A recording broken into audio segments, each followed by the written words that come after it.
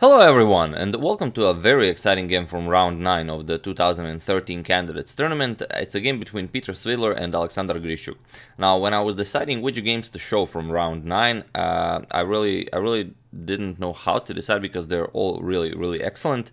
So I decided to show all of them, and this is the game that we're gonna start with, because in my opinion it's the most exciting game, and it could very well be the most exciting game of the entire tournament, but we still have a couple of rounds to go. Definitely room for negotiations there. And before we actually see this game, we do have unfortunately only one photo, and it's a photo of Peter Svidler showing something to John Saunders. We don't have any more photos before the game. And if you're interested, feel free to pause the video here and try to figure out what is it that Peter Svidler could be showing John Saunders that would interest him so much. So yeah, and we do have another photo of Grischuk, but that's from the press conference after the game. Not a lot of players made it to the press conference in round 9, as they did have to take drug tests. So let's see this game. Svidler has the white pieces, and he opens with d4. We have knight to f6 and c4. Let me just take care of that sound. Yeah, okay, I always forget that. g6, so the King's Indian defense, knight to c3, bishop to g7, e4, d6, and like in his game against Rajabov, we have f3, the Saemisch variation of the King's Indian defense. We have castles, bishop to e3, c5, knight to g2, e2, knight to c6, d5, we have knight to e5. This is all very standard. Knight to g3, now h5, preparing h4 to kick away the knight, bishop to e2. Grischuk does push h4, knight to f1 and e6. We have f4, and this is the critical moment in the game. So here probably you want to play something like knight e to g4 as your knight is attacked. You want to attack white's dark square bishop here, and here white will decide either he will move the bishop or he will decide to give up his light square bishop. Either way, you're winning the bishop pair here. But this is what Grischuk prepared. In this position, Grischuk did not move the knight back or even go knight to g4. Instead, he prepared knight captures on c4, and it's I mean, this is when you see a move like this, this is basically a slap in the face, as this position was on the board many times by many players, and it's the first time anyone ever played knight captures on c4. Maybe not the first time, but first time in serious grandmaster competition. And I believe it was Garry Kasparov who said after this game that during the 90s he did consider this knight captures on c4 move, but he never actually played it. So okay, bishop captures on c4, there's really no better move to make here, and now comes b5, and already white has to make a decision. Does he want to grab more material? For now he has a piece for a pawn. Does he want to grab another pawn? You know, if you're ahead in material, you don't really want too much material if you don't have to take it. But here, if you move back, then b4 is coming, then your knight gets misplaced, and then the e4 pawn, you lose that as well. And now black has 2 pawns for the piece, and you can't really even call this a sacrifice. Black is probably even better here. So after this b5, we have, as knight is guarding the e4 pawn, bishop captures on b5 and e captures on d5.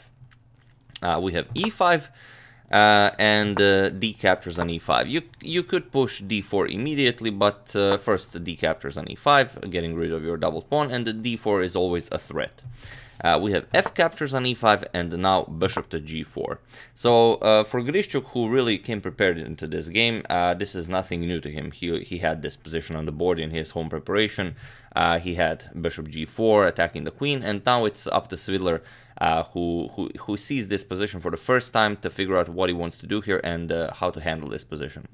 Now your queen is attacked. You probably want to do something about that. So how do you do it? Well, there are many different ideas here. For example, if you go queen to d2, then black can always simply push d4, attack your knight, attack your bishop, and after you capture, black can capture, and with your king stuck on e1, this bishop is slicing all the way here. You can't run away with the king. You can't develop this knight. The queen is blocking it, the bishop is blocking it. You can develop it to g3, the h-pawn is blocking it. Black maybe an engine could withstand this attack, but no human over the board while the clock is ticking could. So definitely not something you want to do. After bishop to g4, you could consider queen a4 with the idea of maybe capturing the knight and then queen captures bishop. But then again, simply d4. And after e captures, bishop captures, let's say knight to e4, you attack the bishop. Now h3, black would be merciless here. Queen to a6 with a double attack on the bishop on f6. Now comes pawn captures on g2. Knight to f6 check, king moves, and now rook to g1. Pawn captures on f1 with check, rook captures, now d captures on e3, and how do you defend this with white? Bishop is still slicing all the way here. The pawn is eyeing d2 and f2 squares. Queen to d2 is a terrible threat. This would be checkmate. So to even consider going into this variation, you would have to find this super engine defense with bishop to d7, blocking the queen and allowing the king to maybe escape. Now black can either grab the piece or black can continue the attack with rook to b8, but either way white wouldn't enjoy himself here. So after this bishop to g4, Svidler didn't really feel like going back, so instead Svidler played a move that I'm sure shocked Grischuk, as this is the first time Grischuk even saw this move. He had this position on the board, but the move Svidler played, Grischuk hasn't even considered.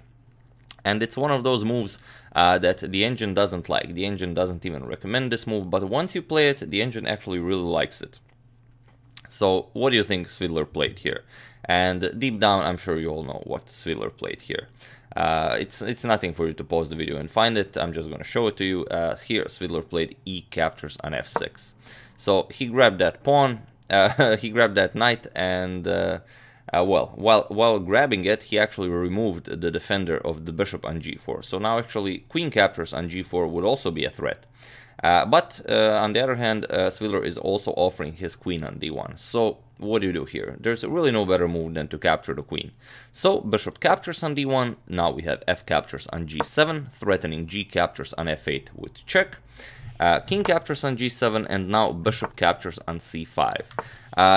It'd be great. You already have 3 pieces for the queen. It'd be great if you could grab another one, but unfortunately you can't.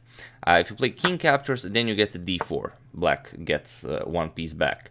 And on the other hand, even if you play knight captures on d1, now d4 will not grab the knight and the bishop. Now queen to a5 check is coming. Now your bishop is under attack, you're also in check. If you move the king, you lose the bishop, and if you play knight to c3 back to guard the bishop, then d4 is coming, and black yet again wins the piece. So you cannot grab another piece here, so bishop captures on c5 first. We have h3. Now threatening h captures on g2, and now comes rook captures on d1. There's no good way to react to this h pawn. If you play something like this, then bishop to f3 will be deadly. Now your rook is under attack. Once you prevent this, queen to h4 check is coming. The bishop is still slicing all the way here. After we block this, then comes rook to c8, and there's really no way to imagine white could survive this attack. Rook is coming to e8. Black might even give up the exchange here to continue this attack. So after h3, rook captures on d1. It's much more important to grab that bishop. We have pawn captures on g2, rook to g1, and now pawn captures on f1. Temporarily, there are 2 black queens on the board, but of course, king captures. Queen to h4. Attacking the h2 pawn, and now rook to g2, defending the pawn. Rook f to d8, and now rook to d4, not allowing this pawn to be pushed, and also attacking the queen.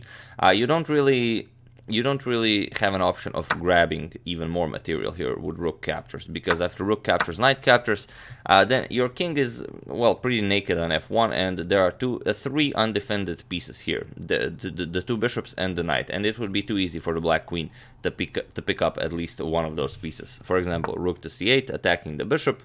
If you move the bishop, then rook to c1 will be very dangerous, so you do have to block this, but now comes queen to e4. you attack the knight, and there's really no good square for the knight. If you move the knight to e3, then rook captures, simply removing the defender of the knight. And if you play something like rook to d2 to defend it, then comes rook captures on c5. Yet again, pawn captures, and now queen to b1 check will pick up the bishop here after the king moves. King f2, queen captures on b5, and now the queen will be stronger than rook and the knight. So after this rook f to d8, we have rook to d4 attacking the queen, queen to h5, and now rook to f4. Here we have d4. If you played something like rook a to c8, then you'd get bishop to d4 check, king moves, and then after h4, it's very hard to decide what to do with this queen. I mean, you have a queen for 3 pieces, but the queen is not very active. Here bishop to e2. e2 is coming, then the queen doesn't really have a good square. The queen would have to go back, and I mean, it would be a really passive position for Grischuk. So after this rook to f4 move, he decided to play d4. So we have bishop captures on d4 with check, and here he decides to give up the exchange. Rook captures on d4, rook captures on d4, and now rook to b8, attacking the bishop. a4, defending the bishop, and now immediately queen to f3 doesn't give you anything. f3 block, queen h1 check, king moves. There's really no good way to continue this. So first, after this a4 move, Grischuk decides to play a6. Now this bishop has to move, and then rook captures on b2 will definitely be an idea.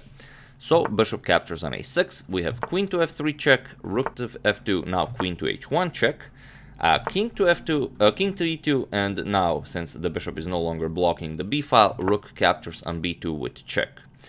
Rook to d2 blocking, and now queen to c1. If you captured here, rook captures, then it's a queen against a rook, knight, and the bishop. White is definitely better here. It's hard to say if white could pull it off, but probably white would win this. So after rook to d2, here comes queen to c1. Now, of course, you don't want to capture. Here, if you capture, then queen captures, and your knight is under attack, you're under check, and there's no way to defend it. If you play king d3, then you lose the rook. So you're going to lose a knight here. So after queen to c1, we have king to d3. Now, the two rooks are attacking the rook on b2. We have rook to b6 attacking the bishop, and the bishop to c4. So as you can see, now it's a bishop, knight, and the rook against the queen, but the king is on d3. It's hard to say which side can do anything here. Rook to d6 check. We have bishop to d5 blocking, rook to d7, and now rook to f4. We have f5, rook to d4, and king to h6. h4, rook to c7. Bishop to c4, blocking the attack on the knight. Queen to f1 check. We have rook to e2, and now comes f4. The threat, of course, is f3. This will attack the pinned piece, and if black is able to make this happen, then white will, of course, be lost. So king to c2. This is move 41, so time control has been reached.